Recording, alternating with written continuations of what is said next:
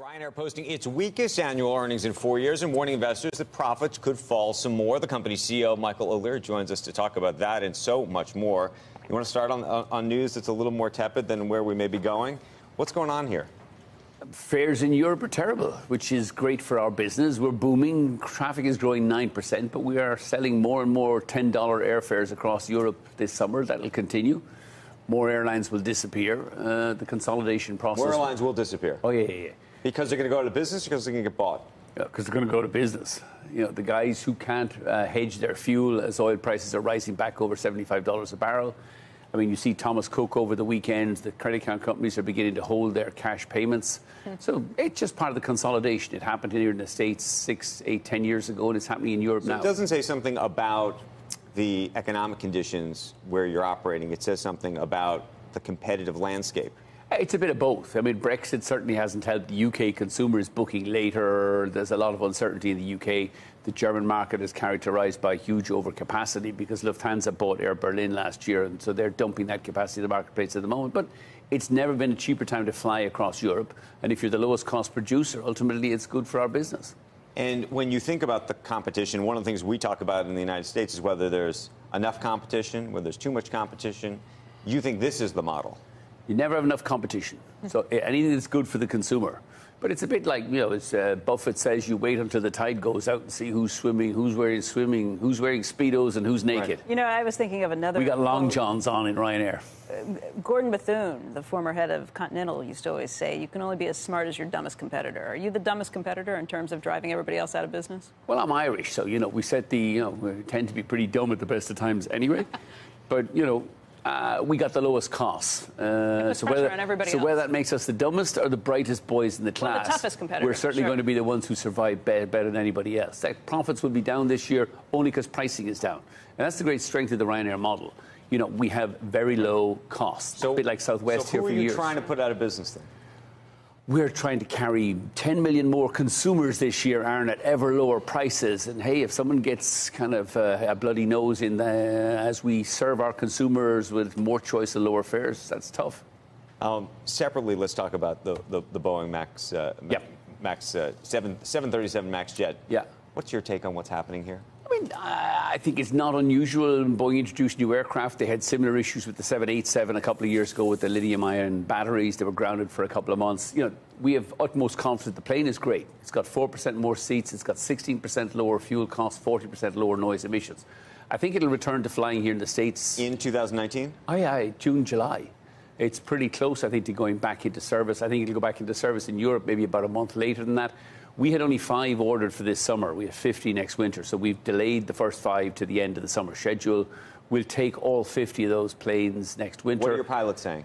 They've been through the simulator, love it, no issues. They've gone through the simulators. They've been over with the new. We are as far as I know, we're the only airline in Europe that has actually the Max simulator. So we have the first one now. We have 2 more coming at the end of the year. And did you invest in that before or after? Oh, no, before. I mean, we ordered these things. We ordered the simulators about 3 years ago. You need to have the simulators there, but you can put them into an existing NG simulator and recreate the same issue.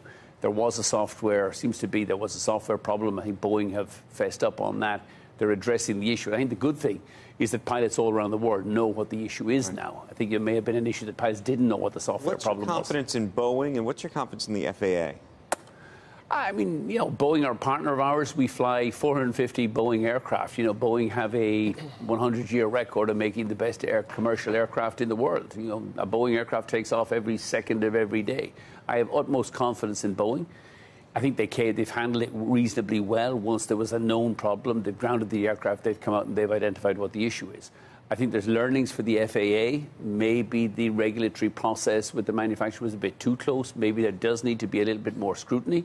But, you know, ultimately we have great confidence in Boeing, in the FAA, and in EASA, which is the European regulator. But you put more of the blame, it sounds like, on the FAA in terms of not doing something sooner and their relationship with Boeing as opposed to Boeing itself, which I find surprising. It's an industry where we try not to kind of blame. It's about learning. How do you learn and how do you make sure the problem doesn't recur? It's about safety. And safety is always, you know, there's a kind of... We try not to have a blame culture in the airline industry. We try to have an educational culture, learn from the mistake and make sure it doesn't happen again. Michael, your stock was down earlier just on concerns because you were expecting some of these planes this summer. As a result of not getting them, your fuel costs are going to be higher, and you're not going to be able to bring as many passengers, travel as many passengers as you had anticipated. What's the economic impact? I think it's going to cost about 1 million passengers through the summer. You know, we would like to have the first 6 aircraft in. Also, the 50 aircraft, we were due to take the next 50 starting in August, September, October, Becky. We think they won't arrive until maybe December, January, February. So there's a little bit of a delay. But this is critical. I mean, we think for the next 4 or 5 years in RyanAir, we have the lowest costs in Europe, but that cost base, unit cost ex fuel, will be flat to slightly down, and that's driven by these aircraft. I mean, I've never before seen a step change in technology that gives you 4% more seats at 15% less fuel. And as the Europeans, you know, are increasingly focused on environmental taxes and things like that, the fact that we have the greenest, cleanest aircraft in the industry, and certainly in Europe, will be critical to us trying to avoid a lot of these crazy environmental taxes. Boeing is going to pay you or compensate you for? I think we're having a discussion with Boeing. I mean, I'm not quite sure we discussed it, but I think they will have to sensitively approach the losses, or the million passengers we've lost this year. Does that come in the form, you think, of future discounts? Does it come in the form of actual cash payments? How do you think that's going to manifest itself, not just at your own airline, but this is going to happen across the globe at many airlines? I'm always much more interested in the cost of aircraft. So, you know, we have $3 billion in cash. The last thing I need is somebody else's. I don't need cash compensation, but you know, I would like to see some movement from Boeing on the pricing of aircraft and on future orders. I mean, you know, we're talking to Boeing at the moment now about placing another order for aircraft. Now, Boeing, I don't think have the headspace at the moment to talk about future growth. We do. But, you know, RyanAir will certainly be at the front of the queue once the MAX is back flying about, you know, let's talk about the next order, because we want to demonstrate confidence in Boeing. This is a great aircraft, and our customers are going to love it. What do you think it would take for Warren Buffett to invest in the airlines in Europe?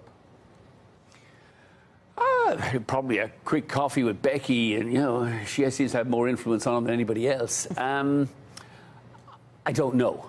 I suspect the same kind of environment as he's seen here in the States. I think once he begins to see, as in North America, consolidation has played out, the airlines have more control over, or more pricing power, more control over their costs, and you're into a much more sensible industry, which ultimately Europe is moving towards. You know, we're running about 10 years behind North America.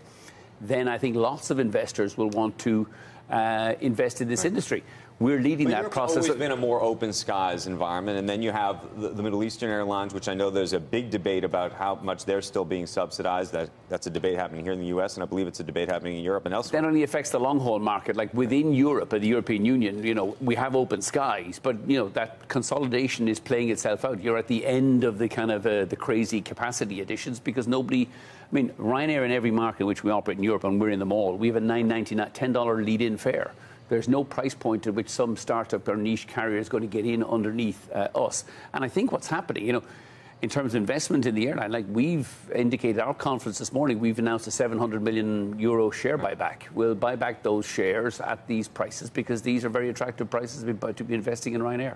Okay, Michael, thank you. Aaron, thank you. This is all about people that like fly with other people on jets. You know what I mean? They're like I fly RyanAir. The general public is the smallest the seat can be. What do you think the smallest the pitch can be? Have you studied that? We've increased it with the new aircraft. What's actually happening with the seat technologies, the seats are getting slimmer. Right. So you have these slimline seats. I mean, our seat pitch is now up to 31 inches, gone up from 29. I mean, you know, our seats are ridiculously roomy at this stage. I'm trying to find some way Can we tone down the yellow? I got to keep you awake so that you're buying coffee, Lavazza coffee, filter coffee, buying more sandwiches. Paying for the bathroom? No.